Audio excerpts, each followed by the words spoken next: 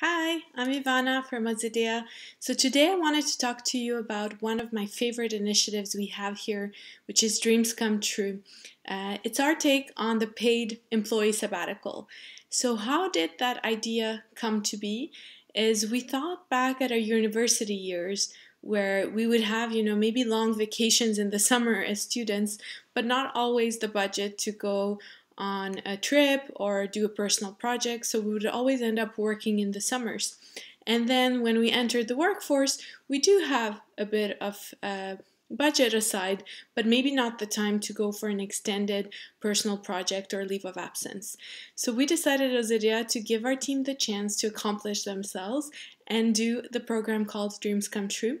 So they get extra time, extra vacation, and $5,000 to do a project of their choice.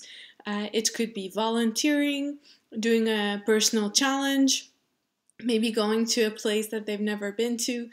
So it's really diverse and it allows everyone to kind of accomplish themselves and bring back positive energy to the team then. I had a chance to do mine just over a year ago. I went to Vietnam and traveled the country and was one of the best experiences I've had. I was lucky enough to do it. And if you want to kind of travel remotely, you can take a look at my blog post that details my experience. And I hope that everyone's safe. And thank you so much.